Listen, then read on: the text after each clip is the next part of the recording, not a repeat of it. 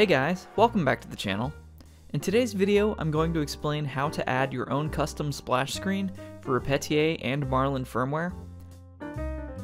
Most 3D printer companies add their own splash screen to make sure you know where the printer came from, and probably to sneak in a little easy advertising every time you turn your printer on. Somebody asked a question on one of my videos a little while back to see if it was possible to put a custom splash screen on Repetier firmware, and I said I might make a video explaining how to do it after I figure it out. Well, I figured it out. I tried to find that comment so I could give them a shout out, but I wasn't able to find it, so maybe that person deleted the comment? Either way, you know who you are. Thank you for asking, and this is how you do it. Before we get started, you will need to know how to flash firmware to your printer, and make sure that the firmware you're using will work for the printer you're trying to install it on. After you've verified that it successfully installs to the printer and without making any changes, make a backup of the whole folder with your firmware in it. That way if something goes wrong, you can go back and start over with the firmware that you know is working to begin with. Obviously, I can't explain how to install firmware for every 3D printer out there in one video, or at all, considering how much that would cost. But for this video, I will be installing Repetier and later Marlin on an MKS base version 1.5 mainboard with the RepWrap Discount Full Graphic Controller LCD screen. Starting with Repetier firmware, the first thing you'll want to do is either create or find a black and white image that you want to use as your splash screen and save that as a bitmap file. If you're using the firmware that I linked in my Monoprice Maker Select videos, you'll notice when the original splash screen loads, it starts with some text on the left side of the screen and an image on the right side of the screen. If you want to keep the splash screen in this format, you'll need to create an image that is 60 by 64 pixels. Otherwise, if you're like me and want to use the whole screen, you'll want to go with 128 by 64 pixels. If you decide to create your own image, obviously there are pay-for options like Photoshop to accomplish this, but you can also use something like GIMP, which is free to use, and I will add a link to download that below. When you have the image you want to use as a splash screen ready, you'll go to this website, marlinfw.org/tools/u8glib/converter.html.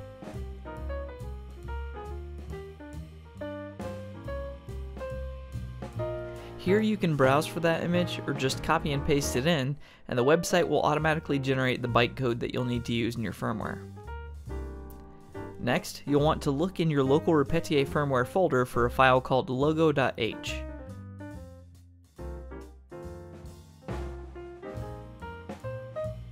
You can open this file in the Arduino IDE if you want, but it may be easier to find and edit the necessary files with something like Notepad++.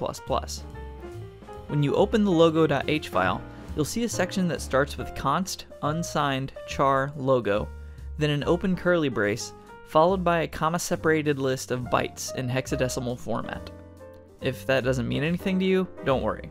All you have to do is take all of the bytes that were generated by the Marlin website and paste them to replace all of the bytes that were originally here in your firmware.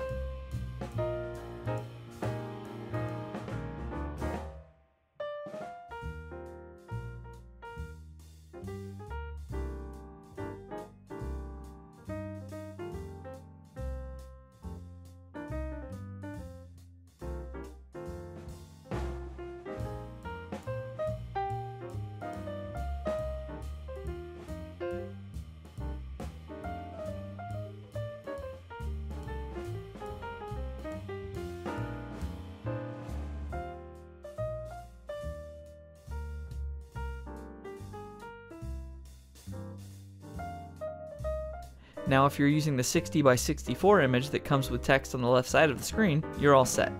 You should now be able to compile and write the firmware to your printer. However, if you want to use the full screen, there's a little more work we need to do first. Near the top of the logo.h file, you'll see logo_width and logo_height. You'll need to change the value for logo_width to 128 to match the bytecode you pasted in below. After that, you'll need to find and open the file called ui.cpp.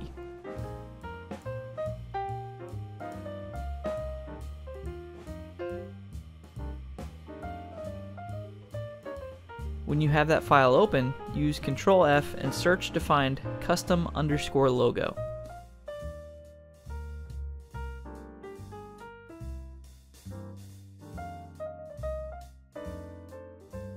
should see a section like this with several lines that start with print row P. Each of these lines is creating the text that you see on the left side of the screen, so you'll want to disable those lines by adding 2 forward slashes to the left of each line.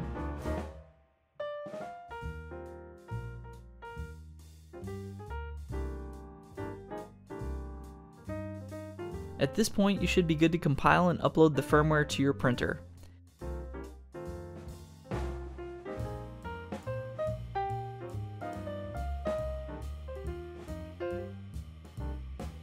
If you get any errors that you weren't getting before these changes, you'll probably want to make sure that your image was the same size as the logo_width and logo_height variables in the logo.h file, and make sure you copied and pasted the full and correct bytecode into the brackets in that file.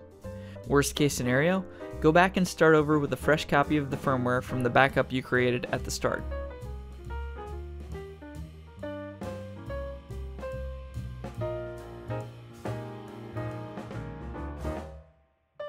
For Marlin Firmware pre-2.0, the process is somewhat similar to Repetier Firmware, but since most of you probably skipped ahead to this point, let's start from scratch.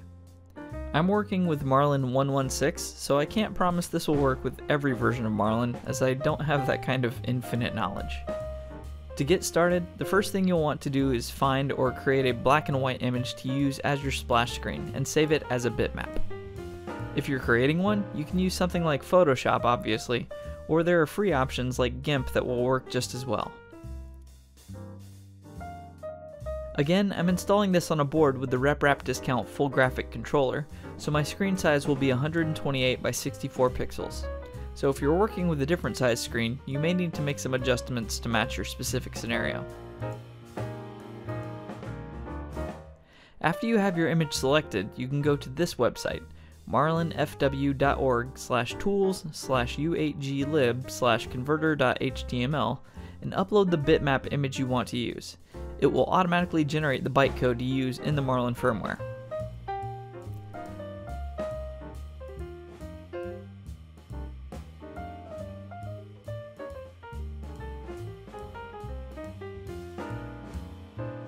Next, you'll want to find the dogm_bitmaps.h file in the Marlin firmware folder and either open that in the Arduino IDE or in something like Notepad++.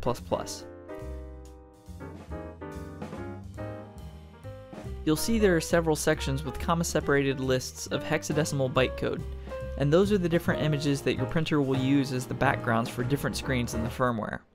For the splash screen specifically, you will want to change the start_BMP section.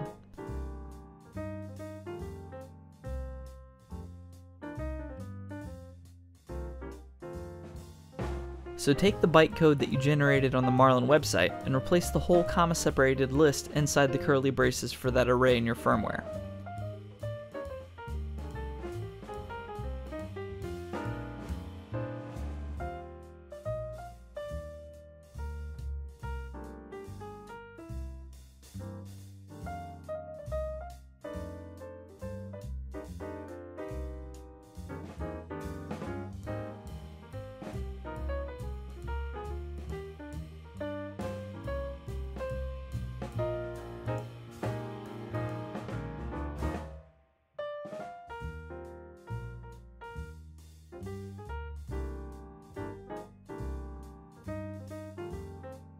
Also, make sure the hashtag define start_BMP width and start_BMP height sizes match the size of your actual image.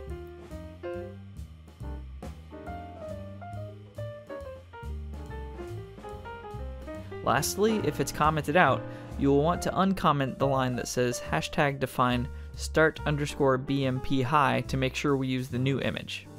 And by that I mean remove the 2 forward slashes at the front of that line to enable it. Next, you'll want to go to the configuration.h file where you see hashtag define string_splash_line1 and string_splash_line2.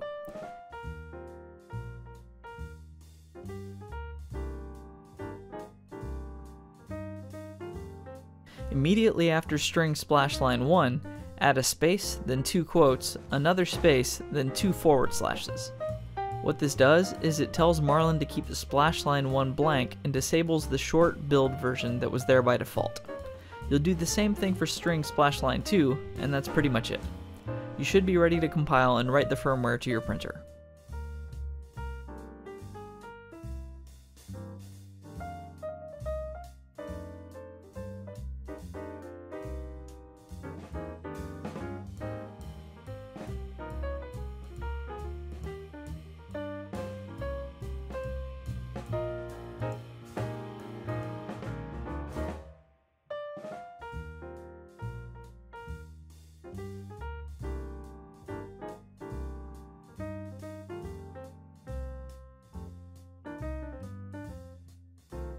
Anyway, that's about all for this video.